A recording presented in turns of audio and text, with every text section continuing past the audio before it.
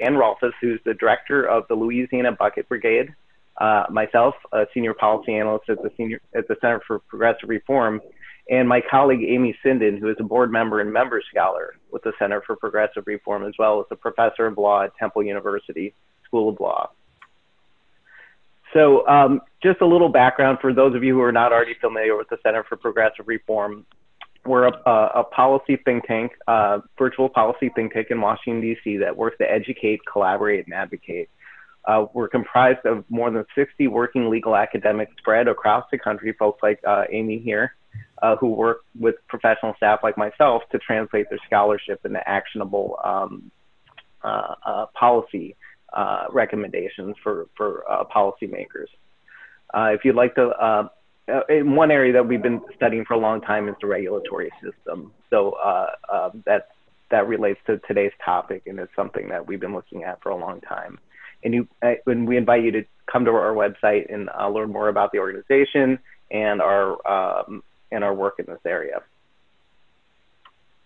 So with that, I'd like to turn things over to Anne to talk a little bit about her work with the Louisiana Bucket Brigade. Thank you, James, and hello, everybody.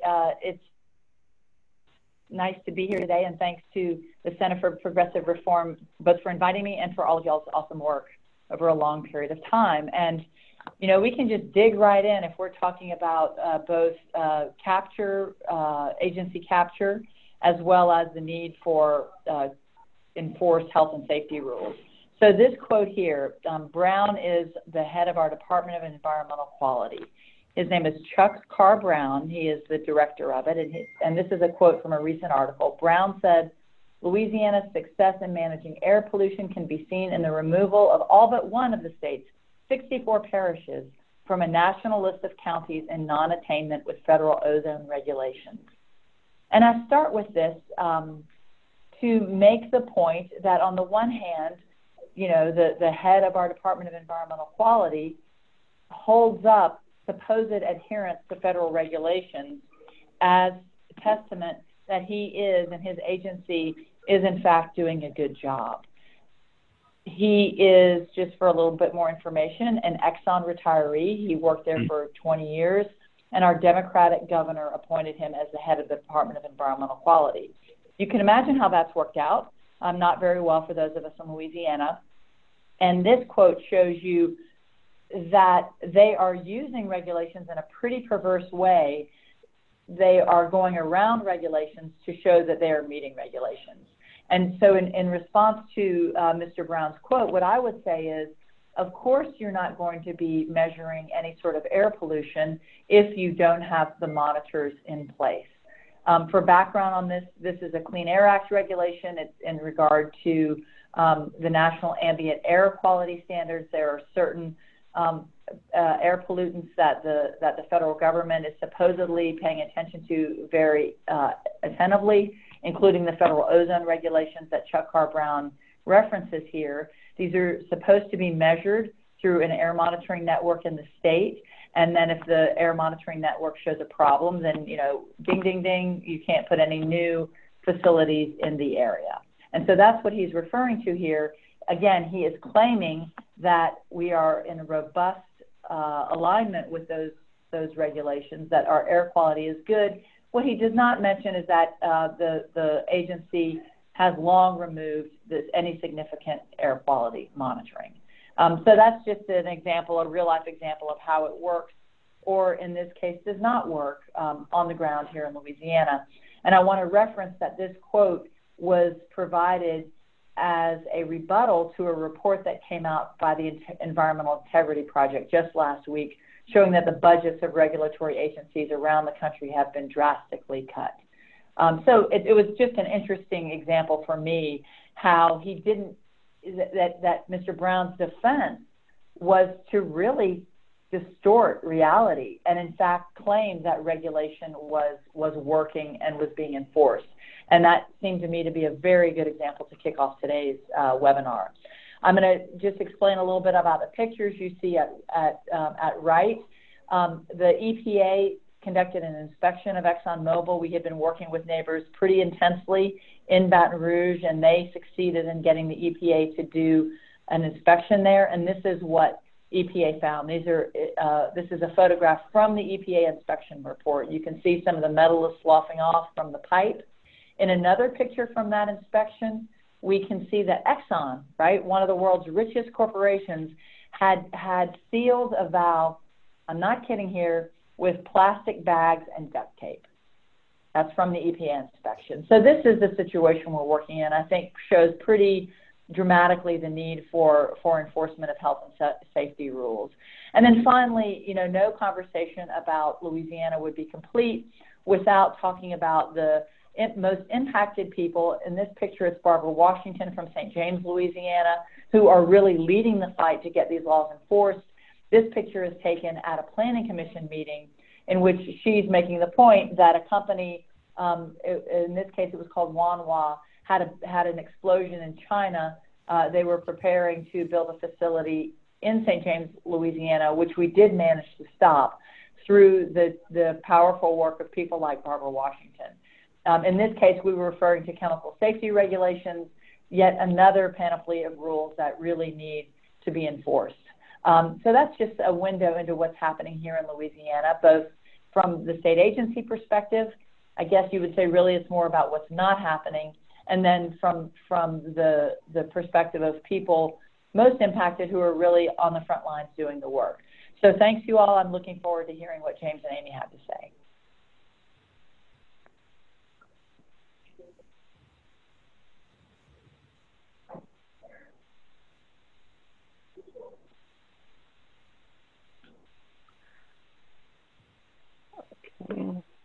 Thank you very much, Anne, for that introduction. And the reason we wanted to start with Anne is because I think her work in Louisiana, as you just heard, really exemplifies the central thrust of what we're talking about today, which is that the regulatory system has a profound influence over how this country can go about promoting things like equity and social justice. And, you know, things are far from perfect, but there's still some toeholds in there for groups like the Louisiana Bucket Brigade to advance these goals, and that through progressive reforms to the regulatory system, we could accomplish even more. So a little bit of background here, why we're thinking about this issue. I think as we all recognize, some of the biggest challenges we face in this country right now relate to the growing social and economic inequality. It explains a lot of the policy challenges we face, such as climate change and so forth. So really to address these policy challenges, you really do have to get at these issues of social and economic inequality as well. Another sort of background element to bear in mind here is that we're seeing this invigorated progressive community right now, like which we haven't seen in a long time in this country. And they're out there with these bold policy responses like the Green New Deal and Medicare for All. And what's important about these policy prescriptions is they sort of take on the systematic nature of the problems we face. And rather than sort of nibbling at the margins, it's really about going to the systems level and addressing them from that scale. And the reason we're so focused on the regulatory system, as I indicated before, is that it is one of the most truly influential systems in our country. It plays a key role in mediating fights between government and companies, fights between companies, fights between people in their government and companies. So many of these fights are fought in the form of the regulatory system. And we also see that and because of that, the regulatory system really is going to play a key role towards achieving the progressive vision of society towards which we're all working. It plays an institutional determinant of equity and justice, and it's essential to the implementation of the programs that we all care about, whether it's environmental programs, education programs,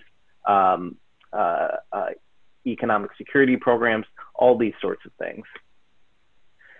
So with this in mind, CPR several years ago began began work on what we call our Regulations as Social Justice project. The thesis of this project is that the regulatory system, a progressive regulatory system, can play a key role in promoting social justice and equality. And it can really do that in two ways. One is by helping to implement the programs that ameliorate the negative consequences of inequality. So things like air pollution or inadequate housing and that sort of thing.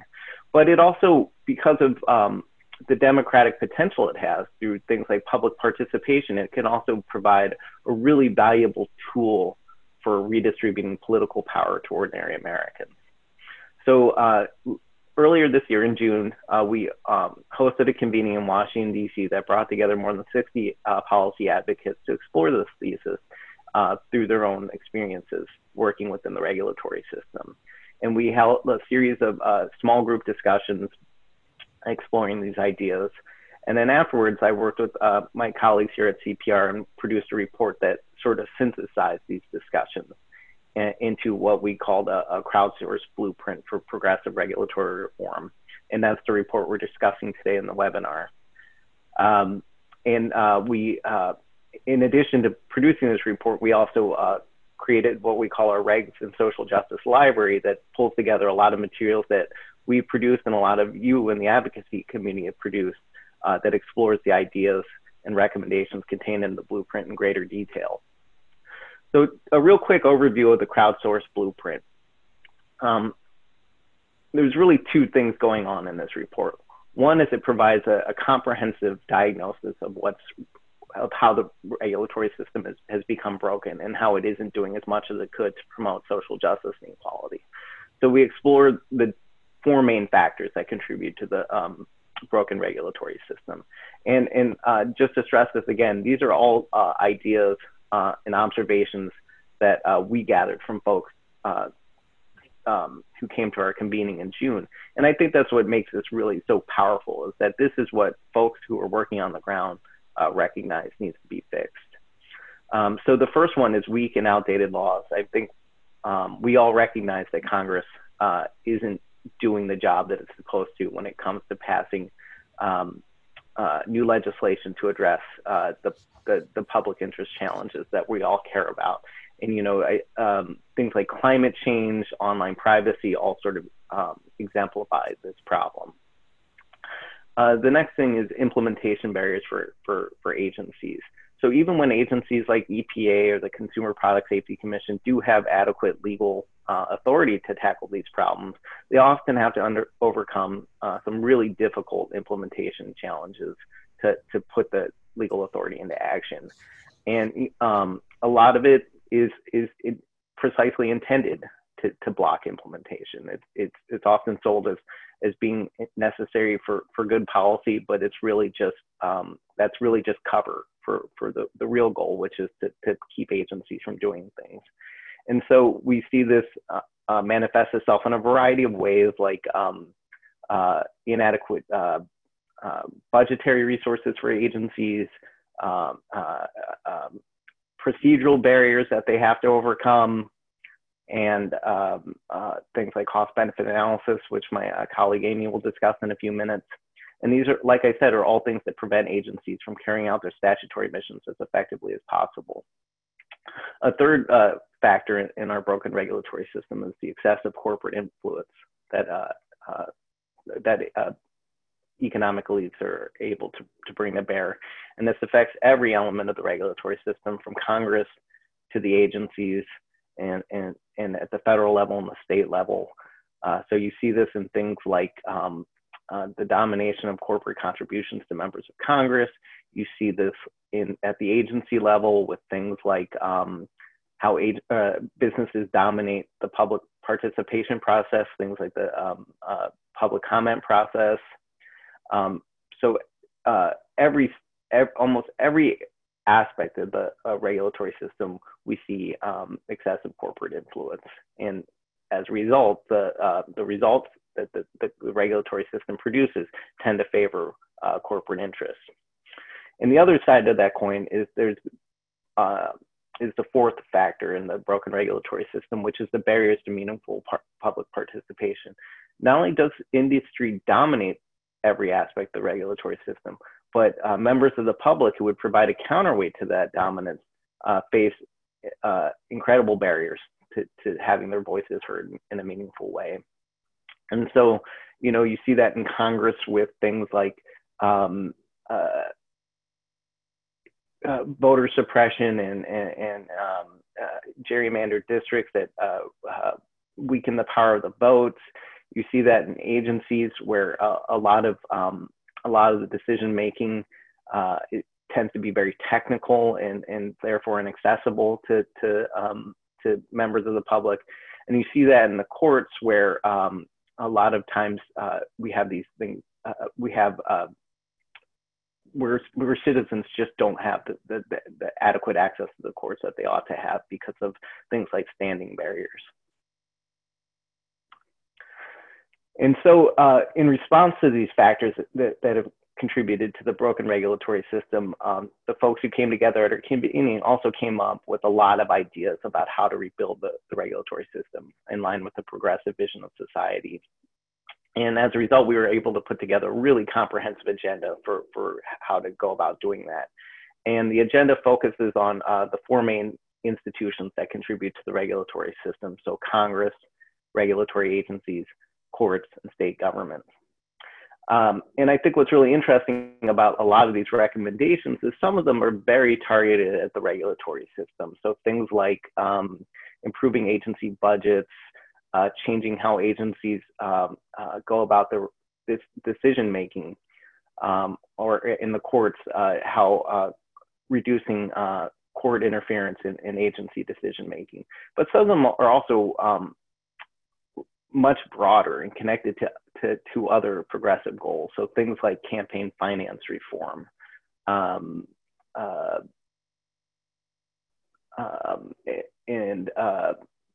changing how increasing opportunities for direct democracy at the state level, which we found really interesting.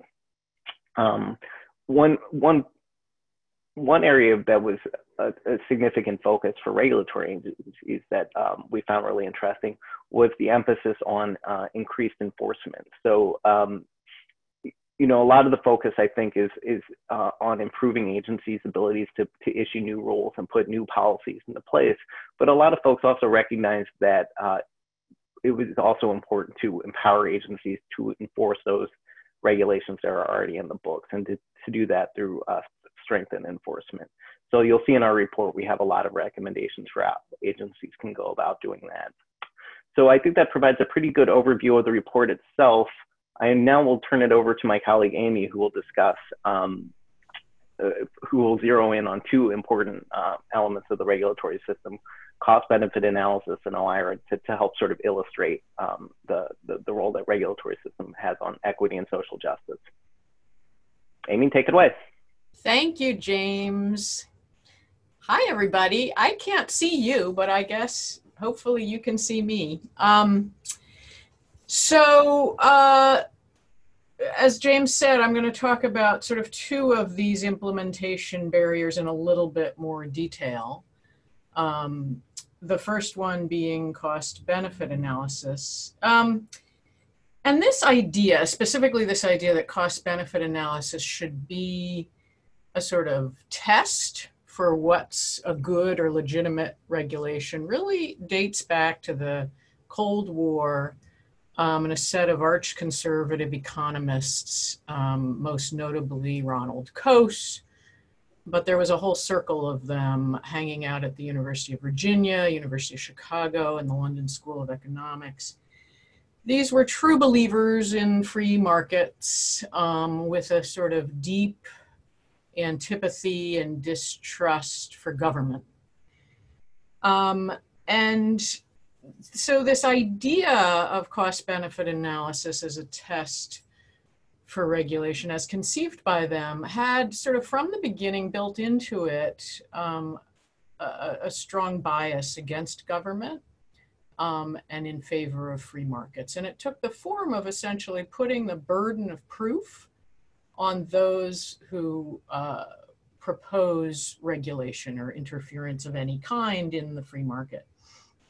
The idea being that no regulation should be allowed to happen unless it can pass this cost-benefit test, unless it can be shown that the benefits of the regulation outweigh the costs, or in its more formal iteration, unless it can be shown that the regulation maximizes net benefits to society. And those of you who took economics or have some background in economics will recognize that as essentially the holy grail of economic efficiency, that economic theory says all public policy should be aimed toward, and also the idea that sort of the state of the world that free markets, unfettered, perfect free markets are supposed to achieve, right? Maximization of net benefits, or maximization of overall social welfare, as it's sometimes put. So I think you can see right away that this poses a problem, right? Because you know, regulatory costs come in dollars and cents largely. So if a power plant, for example, is going to install scrubbers on their smokestacks, that's going to cost them a certain amount of money.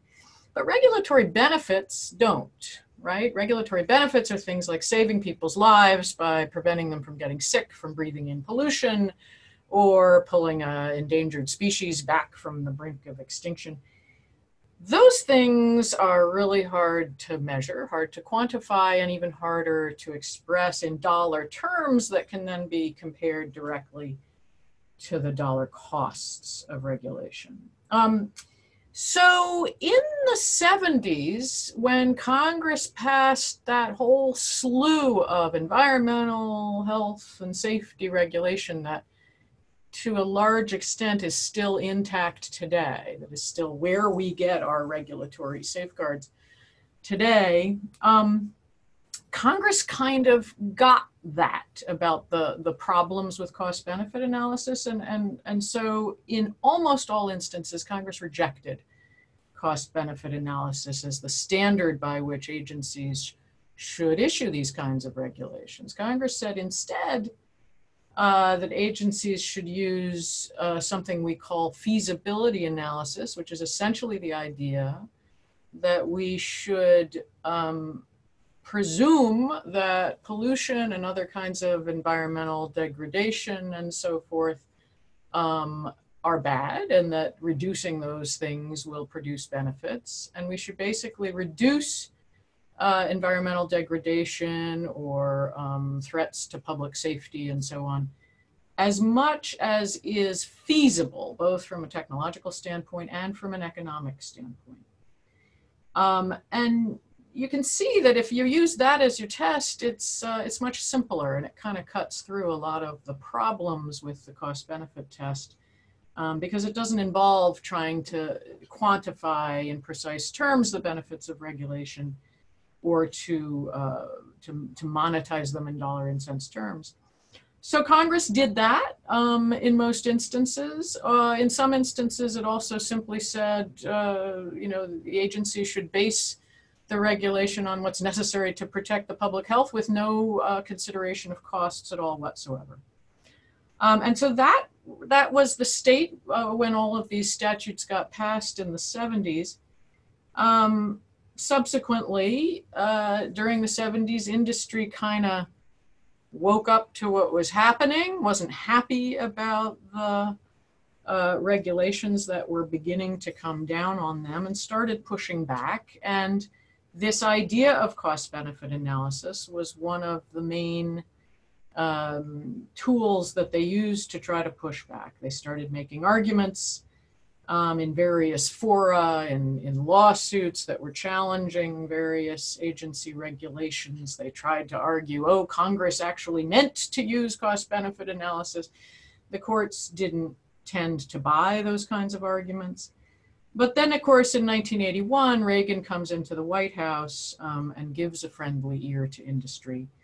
And industry is able to convince Reagan to put in place this executive order that basically enshrines the cost-benefit test for all federal regulation. It essentially says that all federal regulations have to pass this cost-benefit test.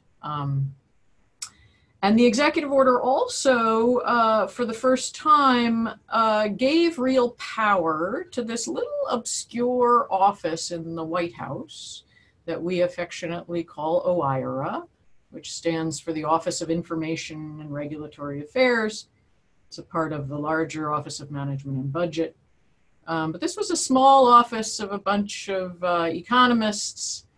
And under the new executive order, they became the gatekeepers for all federal regulation, and in particular for ensuring that it complied with this cost-benefit test. So now agencies had to sort of run this gauntlet at OIRA in this little office in the White House to convince the economists there that their regulations passed this cost-benefit test. So that set up this strange situation that it still exists today, where the agencies are sort of pulled between, on the one hand, they got a statute that says usually, you know, base your regulation on, say, feasibility analysis or on a health-based standard. And then on the other hand, they have this executive order telling them to do a cost-benefit analysis and to base their decision-making on that. If you think back to sort of, you know, grade school civics and Schoolhouse Rock and all that, we all know that a statute that's passed both houses of Congress and been signed by the president trumps, as a legal matter, an executive order, which is simply a document signed by the president, right? And so that's the case when in situations where the statute tells the agency to use a standard like feasibility analysis or a health-based standard. Legally, that's what they're obligated to do. But at the same time, the executive order still forces them to do the cost-benefit analysis. So you get the agencies in this weird situation where they have to complete this complicated cost-benefit analysis that tries to put regulatory costs and benefits in dollar terms and compare them and so on. But then over here they have to say, yeah, but we didn't really consider that in actually making our decision.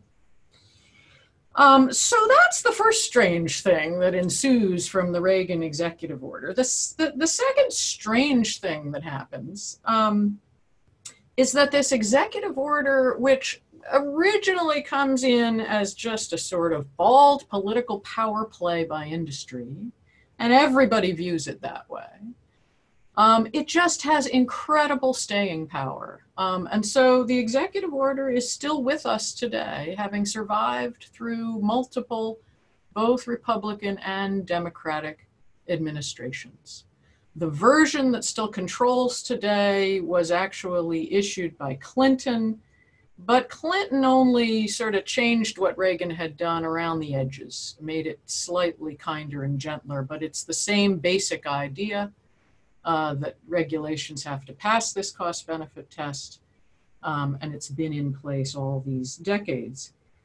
And then the third strange outcome of all of this is that over those decades, this idea of a cost-benefit test for regulation has really sort of begun to gain acceptance across the political spectrum in a way that I don't think anyone would have anticipated back in 1981, when, as I said, everybody viewed it as just something to help industry try to get out from under the burdens of regulation. But you had, in the 90s, as I said, Clinton decided to stick with this requirement. And subsequently, you had some sort of moderate academics, people like Cass Sunstein, who seemed to sort of maybe get seduced by this utopian vision of hardworking technocrats crunching numbers and bringing scientific objectivity to bear on government decision-making. and became big proponents, big cheerleaders for this idea of cost-benefit analysis. Even Ricky Revesz, the former dean at NYU Law School, has become a champion of cost-benefit analysis, wrote a book a little over a decade ago, sort of aimed specifically at the environmental community and kind of saying, look, this can be your friend. We should all kind of join in and get on the cost-benefit analysis bandwagon. So the result of all of this is that we've been stuck with this thing now for going on 4 decades.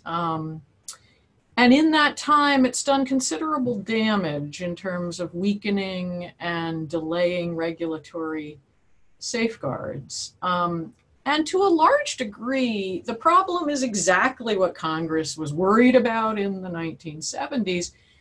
That is to say that on the benefit side of this equation, we just, most of the time, we just don't have the scientific data to be able to translate the benefits of regulatory safeguards into dollar and cents terms.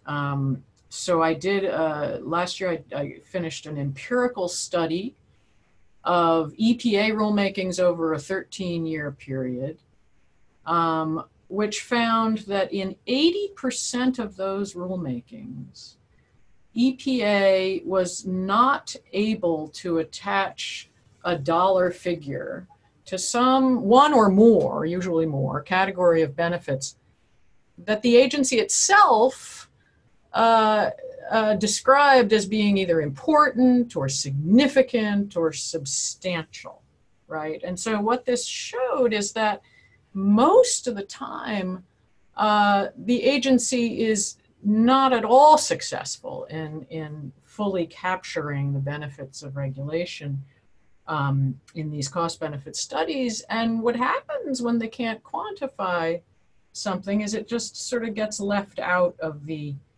equation. And so you have this problem that benefits get undercounted.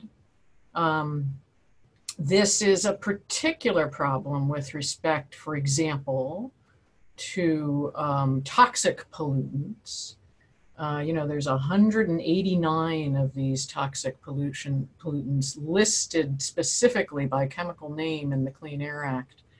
And with virtually all of them, EPA is unable to quantify any of the benefits of reducing levels of these pollutants at all, even though these are the most toxic chemicals out there, the things that are linked to causing cancer and endocrine disruption and all sorts of problems. And of particular importance in Louisiana's Cancer Alley and in many other environmental justice communities around the country. So benefits grossly undercounted. And then on the cost side, of course, where does the agency get its estimates of regulatory costs? Well, they get them from industry, of course. And you can imagine that industry often sort of overestimates the costs of proposed regulations. So when the agency can't get the numbers to come out right, the economists at OIRA, of course, push back and they force the agencies to weaken the rules. And this has happened over and over again over the past number of decades. Also, one of the impacts of OIRA review of regulation is a little more insidious.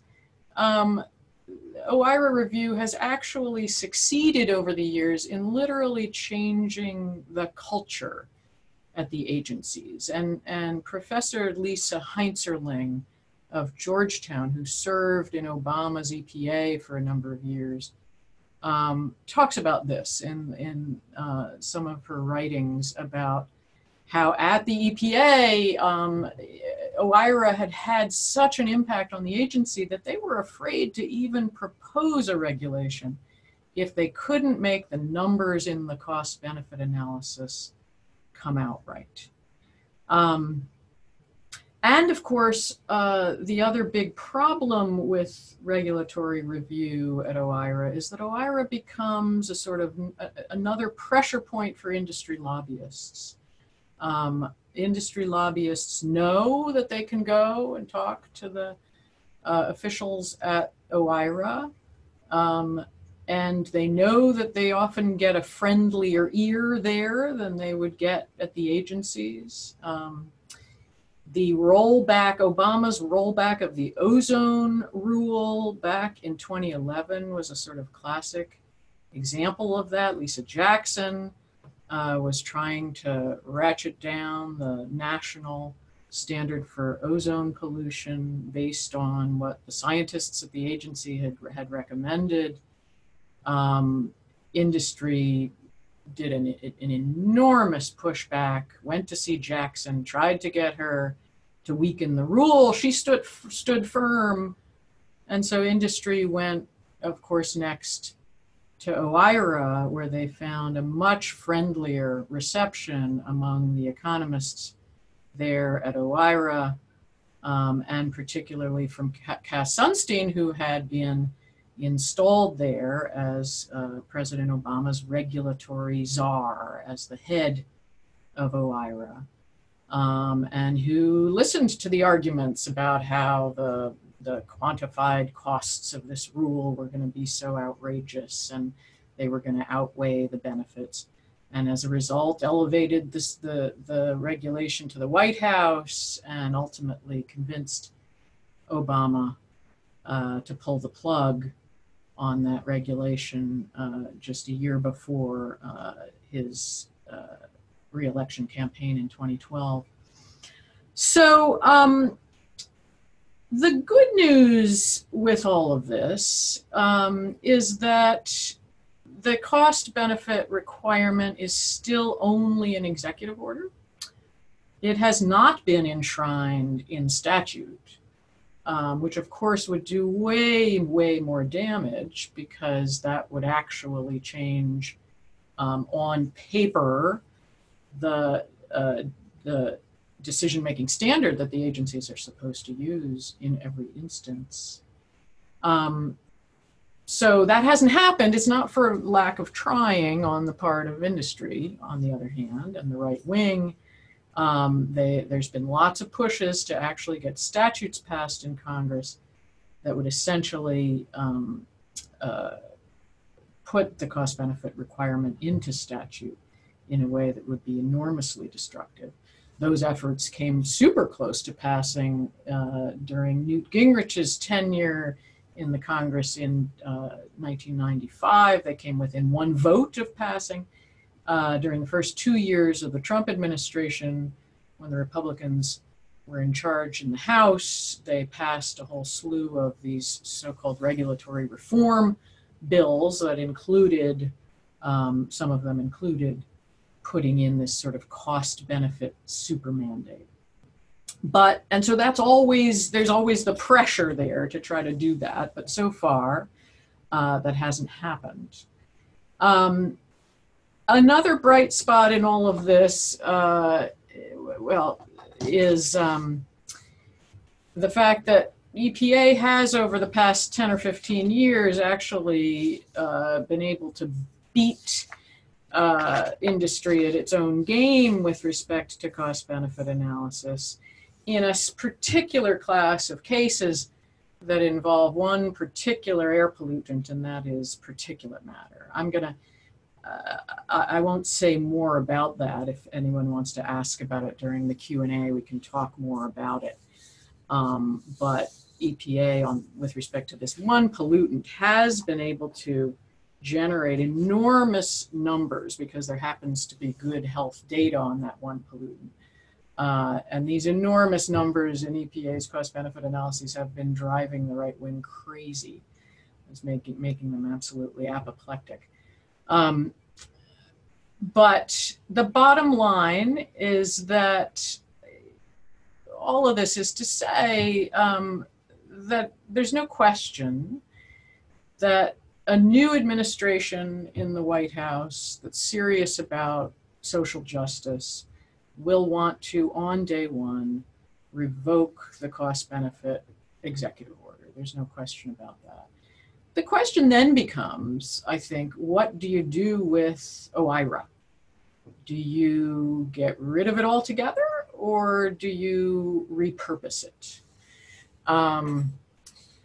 You know, in these debates, the proponents of cost benefit always want to demand from those of us who raise questions about it. They say, well, what's your alternative?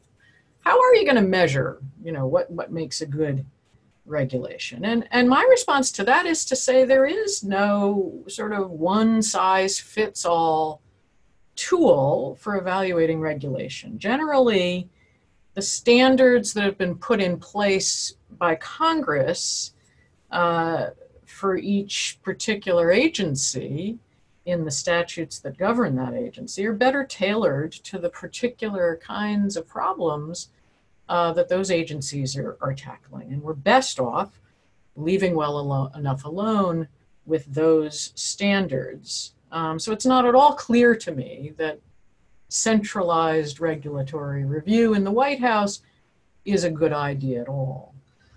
On the other hand, there's another view that I think is worth considering that says maybe we can repurpose OIRA.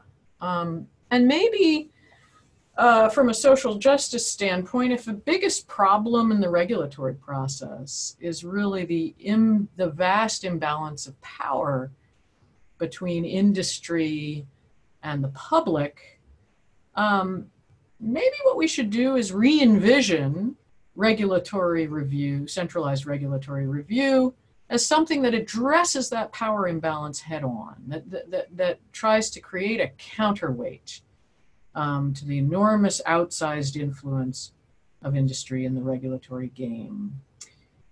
So why not make OIRA the office that's charged with bringing back balance to the information, right? It's the Office of Information and Regulatory Affairs. Let's bring back balance to the information that the agencies get and on which they base their decision making, right? So why not have a White House office full of community organizers who go out to environmental justice communities and try to hear and amplify the concerns of those communities. And, you know, this wouldn't be a sort of futile attempt at comprehensive quantification in the way that cost benefit tries to be. Instead, it would be a kind of qualitative case study, maybe more akin to scenario analysis, which is a decision-making tool that comes out of the strategic planning literature and that has been gaining sort of more and more attention lately. And so maybe we could rethink OIRA in that way as a place for sort of going out to EJ communities, listening to those concerns, particularly paying attention to cumulative impacts in those communities, and then bringing those concerns back to the agencies, but in a qualitative, not a quantitative way. I'm going to stop there because I think I've probably run over my time and see if we have any questions.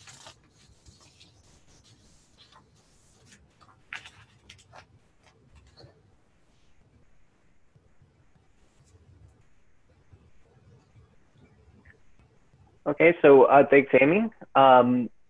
We have, before we dive into questions,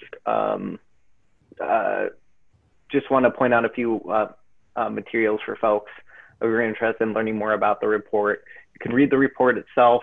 I also encourage you to visit our Regs and Social Justice Library that I mentioned earlier.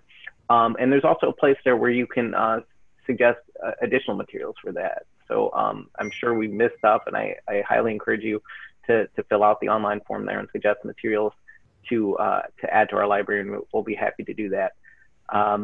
And lastly, I know many of you are already doing this. We learned that at the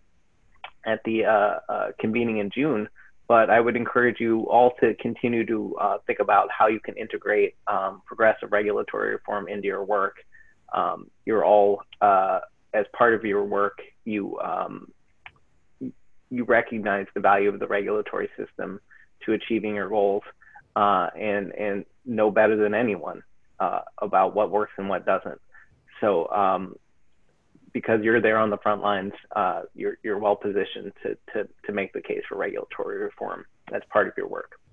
So yeah, if anybody has any questions, I invite you to submit them now by putting them into the chat box at the bottom of your screen. Already we have one from an audience member. It asks, what are a couple of recommendations for improving public participation in the regulatory process, and what would success in doing that look like? As you recall earlier, we said that there's a huge disparity between the public and corporations in how they interact with the regulatory system, and part of that owes to the barriers that ordinary folks face in leveraging those opportunities. So in the report, we explore a number of things for improving the public's ability to have a meaningful influence over regulatory policy. So that takes a number of forms. One, in Congress, you do the really high level thing, and in Congress it could be something like improving voting, strengthening voting rights, campaign finance reform to prevent industry from using their dominance to silence the views of ordinary folks. But within the regulatory system itself, it could take a number of forms as well.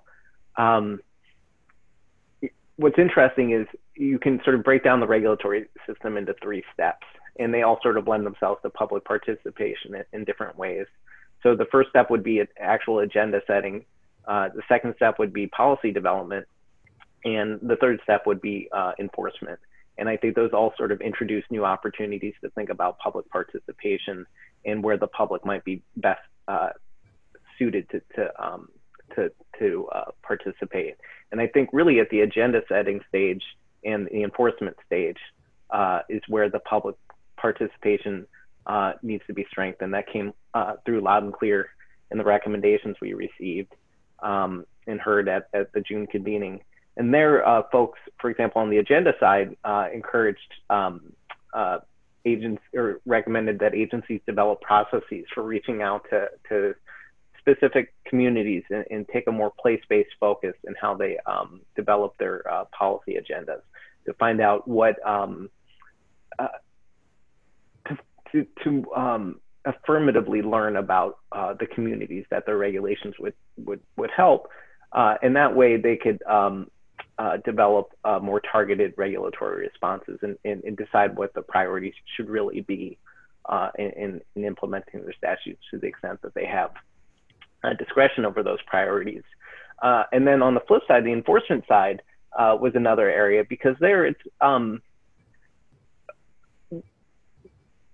when it comes to enforcement, you're really talking about people feeling the effects of regulations being followed or not followed, or regulations working or not working. And in that sense, ordinary people can really bring their sort of lived experience to bear on enforcement, and they're well positioned to let agencies know when a particular company, for example, isn't following a regulation. And so, and to really take advantage of that, we need to empower people to participate in enforcement more.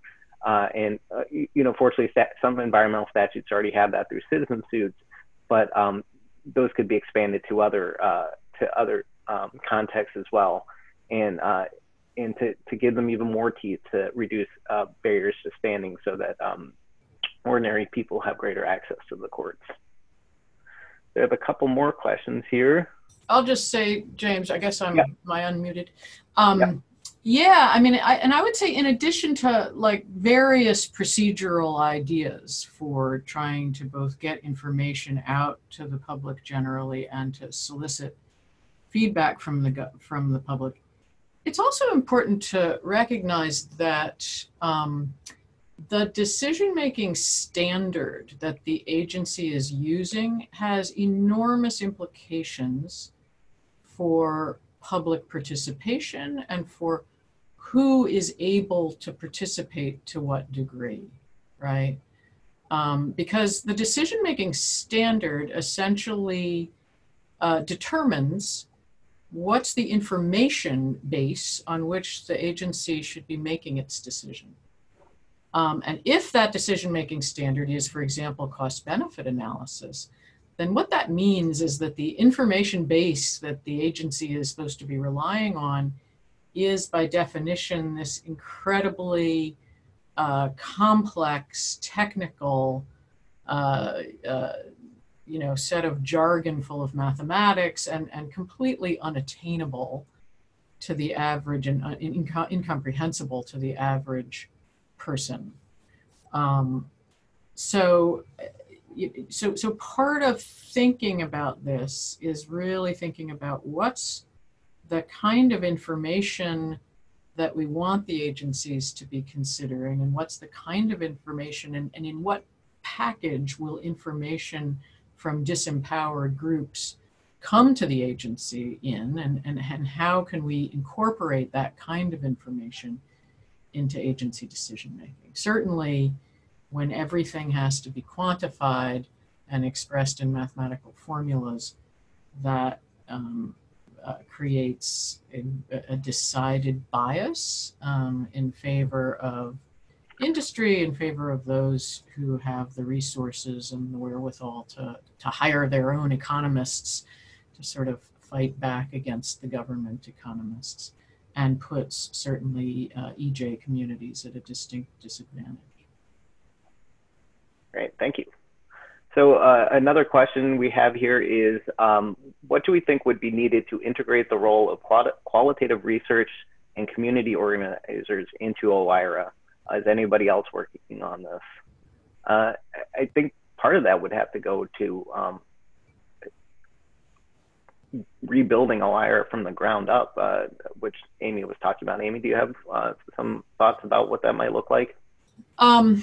Yeah, I mean, and part of the problem is, and one of the reasons that I started with maybe the best solution is to eliminate OIRA altogether, is that, you know, this is an office that's been in place for going on half a century, and it has a very well embedded institutional culture, and that is that it is and always has been made up of a group of economists that have a very particular way of looking at the world.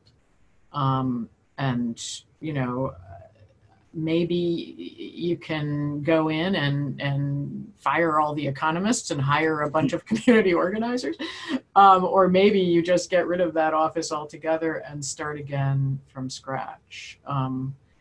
And, you know, I think there needs to be more thinking about exactly what that looks like. But I do think that sensitivity to sort of institutional culture and the set of assumptions that kind of go along with that is a really important piece of that puzzle.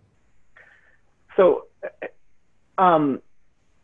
maybe a different way of thinking about that is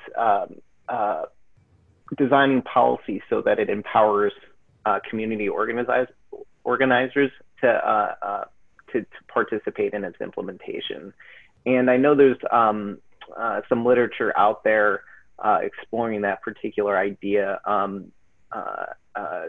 Professor or the president of Demos, Subil Rahman, has talked about this. Evidently, during the 1960s, with the war on poverty and some of those community development programs, there was a lot of emphasis on designing policy to empower community organizers. And evidently, the historical record of this reports that that they were wildly successful. So successful, in fact, that industry made it a priority to gut it and succeeded in doing so. So there might be a two-step process. One is to fundamentally rewrite how statutes are designed to build policy implementation around that, and maybe that could be the role of OIRA. And in effect, is to supervise to supervise those programs and figure out how they work and how they could be made better, and that sort of thing. And in that sense, it would be kind of like it would be sort of like a community engagement focal point within the White House, which, you know, I think could be really valuable, both as a policy matter and also from a, for lack of a better word, from a rhetorical standpoint, because what you're really doing is you're putting the emphasis where it belongs, which is what is the on the ground community level impact that these policies are having. And you can see how that makes a huge difference compared to what we have now, which is economics, the cost benefit analysis, doctrine that sort of holds sway in regulatory decision making. So we have another question here, and it recommends looking at collaboration among agencies as a way of rebuilding a progressive regulatory system so that promotes social justice. Are there examples of that sort of thing going on now? I'm sure there are great examples out there. One I think that I'm aware of, we heard from a former EPA person during the Obama administration who talked about, I think it was a community in Alabama or Tennessee, and how they went down there to look at maybe a Superfund site or something like that. And they also noticed that there was these sort of deplorable housing conditions, public housing conditions. So they brought in the Department of Housing and Urban Development and took a more comprehensive view of you know, what those communities' challenges are. You know, it was completely voluntary. There was no statutory basis for it. There's nothing, you know, illegal about it. It certainly wasn't in excess of their authority, but there was nothing that would sort of compel them to do that. It was just sort of something that they recognized as a good idea. So these sorts of things, they're out there, but, you know, wouldn't it be great if there was not just statutory authority wouldn't it be great if there was statutory authority that sort of systematized that and made that the norm and not the exception. So that's one example. Amy, did you have anything you wanted to add? Well, I was just going to say, you know, one of the problems with this, you know, this economics-based sort of cost-benefit approach is that it pretends to be considering all the relevant information, you know. This is why my students are always, at least at first blush, so taken with it, right? So intuitively, it feels like, how can you argue with? You're going to consider the costs, you're going to consider the benefits. It has this veneer of comprehensive rationality, but that veneer is really false, because the reality is that when you analyze things in that way, you inevitably leave a lot of really important things out. And one of the things you leave out is, for example, the cumulative impacts as they affect individual members of, for example, EJ communities, right, who are dealing not just with the toxic exposure from, you know, the big plant that's belching, you know, hazardous air pollutants at them, but also with lead in their drinking water and a gazillion other things that are all dealt with by a patchwork of different statutes and different agencies and so on. And so, you know, I really think the questioner is coming from a good place in terms of saying, if we're going to have some kind of centralized review, let's use it to try to coordinate what all these different agencies are doing to look specifically at cumulative impacts on individual people. And when you switch from this approach, the sort of what I would call the fake comprehensive rationality approach that cost benefit pretends to take, to a qualitative approach like scenario analysis that doesn't pretend to sort of, you know, aggregate all impacts to every person in society, but says instead, let's focus in on some particularly disadvantaged people in particular EJ communities. Then it allows you to develop a much more granular and detailed picture of an individual person, let's say, and all of the ways in which their health and safety and well-being is being impacted by various government policies, in their particular locality. When you do that, you're actually, in some ways it seems like you're narrowing the lens, but in another way, you're really expanding the lens to see a whole different perspective on the problem that really emphasizes the most disadvantaged people in society and that emphasizes cumulative impact. I think that's really important. Great, thanks, Amy. We have another question here. It asks for any good analogies or interesting ways to illustrate the importance of the regulatory system and how it works for us or doesn't. When I talk or sort of give my elevator speech for, what I do for a living, talking about the regulatory system, one thing that I point out or try to point out is how easy it is to take advantage of the regulatory or to take the regulatory system for granted. It's around you all the time, and the reason you don't notice it is because it's working, and that's what makes defending the regulatory system so innately challenging, because you're essentially defending something that you don't want people to notice, because that means it's working.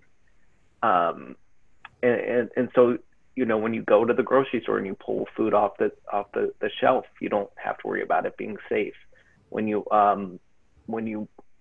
fill up your glass from the water tap, you don't have to worry about it containing contaminants. When you drive your car someplace, you don't have to worry about, or you ordinarily don't worry about it just falling apart, or if you get in a wreck, something really bad happening. You're able to go about your life in this way that you might not otherwise be able to, because you sort of take for granted that all these things are going to work for you. And that's not businesses, that's not the invisible hand, that's not businesses doing things out of the goodness of their heart. That is the regulatory system at work. So if you have any soccer fans out there, or baseball fans, here, take this. They always talk about the good umpires are the ones you don't notice. They don't make bad calls. They just make the calls that people don't really notice. And I think that's sort of like the regulatory system is, it works best when you don't notice it. And that's sort of the challenge that we face in highlighting its importance to society. Amy? Yeah, I'll just add, that's such a great question, and it's a tough one. And of course, there's the periodic things that make it into the news that you can use as examples: the Flint crisis, the lead in drinking water, or the recent explosion of the chemical plant in Texas, that happened just as the Trump administration was rolling back the rules that would have required that plant to put in place safety precautions to prevent that kind of thing. And so you can always, highlight sort of the latest of those that's been in the news. But the problem, of course, with that, and this is, I think, what James is getting at, is that that's, of course, emphasizing the government failures, right? Flint, for example, was just a massive failure at all levels of government, to the point where, some of the state and local people actually were charged criminally. And I get concerned about only emphasizing those failure stories, in part because, it seems to me in the era of Trump, one of our biggest enemies is cynicism more generally, but particularly cynicism about the government. And of course, the right wing has been pushing that story about government and how it's, hopelessly corrupt and so on and so forth for decades, and they've made quite a bit of headway. And of course, Trump is just putting the cherry on top by, demonstrating every day sort of incompetence, corruption, et cetera, et cetera. And I worry a lot about how that's affecting, our allies on the left, young people on the left, who become disenchanted and start to believe that government can never do anything right. So I've started trying more and more to emphasize to my students the regulatory success stories that we do have. And I often tell them a story about when I taught at our program over in China. This is about 10 years ago now. And then the same students I had taught got to come over here to Philadelphia as part of our program to spend a couple of months here in Philadelphia studying international law. And so, you know, for most of them, this was their first time coming to the United States. And so I would often ask them, what's the thing about the United States or Philadelphia that you found most surprising when you got here? And many of them said to me, the blue sky, right? Which, you know, is sort of a funny thing to say about Philadelphia. I don't think of us as the sort of bluest sky place in the world. But compared to Beijing, the sky is really blue here. And that, you know, as I say to my students, that's a testament to the enormous success of the Clean Air Act. So that's just to say, I mean, but of course that runs into the problem that James was addressing about, you know, when it works, you're not paying attention to it. But I do think it's important to try to emphasize government success stories as much as we can. Okay, we are running way over, and I want to be sensitive to people's time. We have several questions left, but let's try to push through one more. So we have a question here, and it asks about somebody who is working with the EPA on the lead and copper rule. This is a rule to prevent contaminants from getting into our drinking water supply. And this person points out that when they try to involve members of the public, of affected communities in the decision-making process, they were dismissed by agency folks because they were concerned that these ordinary members of the public would only bring opinions and not facts. And this reflects a problem in culture at agencies, and how do we change that culture? You know, it sounds like cost-benefit analysis at the root of this problem. Amy, did you want to? Well, I just really loved that question, and I really appreciate the story that you're telling, because I just think it points to a lot of what we're talking about the way in which the decision-making standard defines the information that is considered important and relevant, and how many sort of destructive assumptions are embedded in that choice of standard. So I do think that, you know, really thinking through alternative decision-making standards for agencies in terms of the kinds of information that those standards make relevant, and in particular, the kinds of people who have access to the kinds of information that those standards make relevant, is a really important way of getting at this fundamental problem of the vast, you know, disparity in power between industry and, you know, the people who are most harmed by these environmental and other kinds of problems. So I just mostly thought it was a great question for highlighting that particular issue that I feel like we need to really focus on as we think about redesigning the regulatory system. So, yeah, and I think it relates back to something I brought up earlier when we were talking about reforming the public participation at different stages of the rulemaking process. I mean, to a certain extent, you feel a little, you sort of understand to a certain extent where the agency decision makers are coming from, because they're implementing these statutes, in this case, the Clean Water Act, which are these technology-based standards. They're inherently very technical questions they're trying to resolve. So, so you sort of sympathize with their interest on wanting to know the facts, and that's why I think what we were finding at our convening in June was that people were finding more opportunities for involving ordinary folks, not less in the decision-making process, because it does end up being this inherently technical process, and that sort of relates to the statutes being implemented, but that you know, the unique experiences, the real expertise that ordinary people are able to bring to the rulemaking process is better applied at the agenda setting stage and at the enforcement stage. So I guess another way of tackling that is to really find more ways to funnel the public into those sorts of components of the regulatory process. And you know, there are certainly ways to involve the public in decision making, certainly, particularly as a way to serve as a counterweight to whatever industry is going to be telling them. But I think by and large, what we're finding, or what people sort of recognize, is that the real opportunities for involving the public exist in agenda setting and enforcement. I wish we had more questions or more time to get to these questions that we could get to, but we've run way over time.